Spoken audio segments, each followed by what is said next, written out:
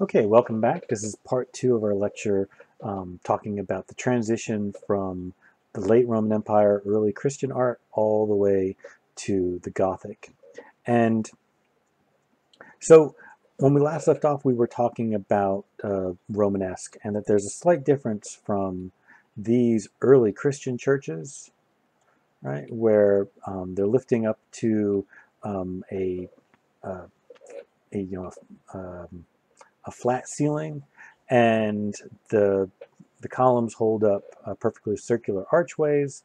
But there's a slight difference from there to there. Those same two premises are true, right? The ceiling is still flat, and the columns are still holding up by circular archways, but there's a little bit of just a difference in the raising up, the height of the whole space, the verticalness of the space. There's a difference of the complexity of the backspace at the transept, and so we see in this early Romanesque, we see kind of a connection to those early Christian churches, as well as a connection to what does come later. So here's an example of a late Romanesque church, Saint Sernin, and I'm using kind of like a fisheye lens view to give you a sense of the whole space. So you can kind of see there's the transepts going down on either side, and the center now is being held up by a barrel vault, right, which is ribbed here. And so we see certain qualities that are that will eventually become part of the Gothic. We see, however, in the transepts, we actually see groin vaults, right? Not quite a Gothic groin vault, but something like Gothic groin vault. And in fact, some of these arches here in these groin vaults some are circular, but some are actually slightly pointed. Another feature that will become very important in the development of the Gothic. And in the Romanesque, by this point, we have this real balance between these two kind of tendencies. One tendency, when we get to the lecture on architecture, you'll hear about this a lot more. One tendency is the desire for architecture to communicate the movement of weight downward, to make us really believe in that this architecture can hold this weight, to look solid, essentially, and to look like it's doing its job. And the other is for architecture to lift up, to create a sense of weightlessness, to create this raise of the ceiling to feel almost magical, as if it doesn't, as if it shouldn't be able to go up that high. These two kind of aesthetic ideas are somewhat potentially in conflict, but in the late Romanesque, somewhat in balance. But when we get to the Gothic, we will see that the raising up and the weightlessness issue is going to become the more important point. Here's another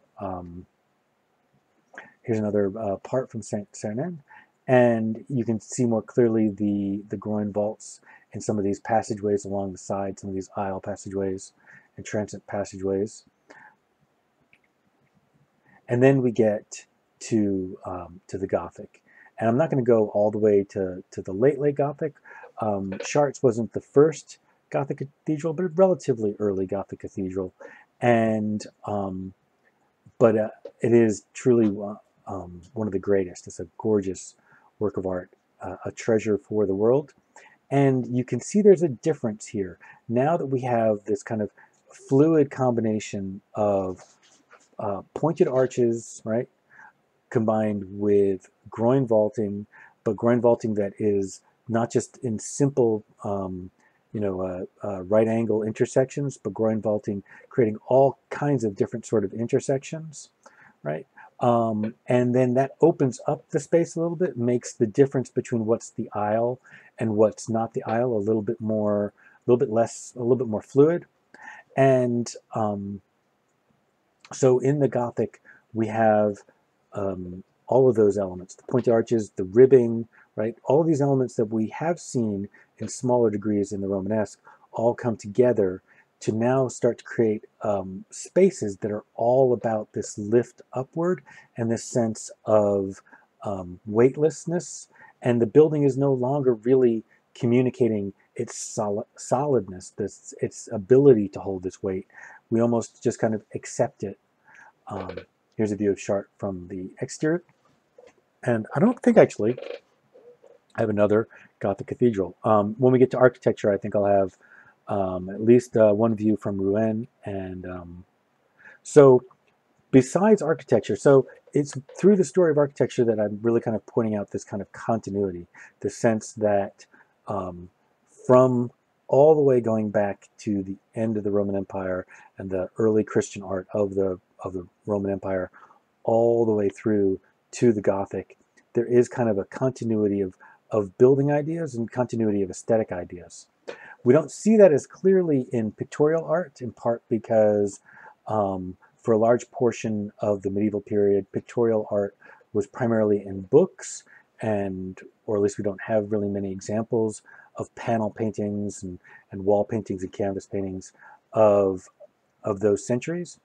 But by the time we get to the Gothic, we see a return to large-scale wall paintings and panel paintings, and we have a new art developing. If you remember what I said earlier about Roman art, it's often in painting that we see the greater amount of inventiveness and a willingness to try new conventions, because it's in painting where the artists have to build with the least amount of precedent, right? Because paintings don't last as long, or at least not until the invention of oil painting did paintings last more than, like a couple of hundred years, especially if they're not taken well care of. So here's a Duccio that I think does a really good example of representing the art, the pictorial art of the late Gothic. And here's some sculpture. We've already talked about the Well of Moses by Klaus Fluter once when we were talking about the issue of freestanding versus not freestanding. And it's a beautiful piece. And I think it also really does represent, and I think it kind of should put to rest any kind of sense that medieval art was unsophisticated, right? Because this is just a beautifully carved piece, beautifully conceived as part of a space, part of architecture, very well thought out, very intelligent, right? But at the same time, very much reflecting the values, the aesthetic values of its time. Okay, I think that is the last slide. That is. Okay, next I'll be covering architecture, the art medium for Unit 4. All right, thank you.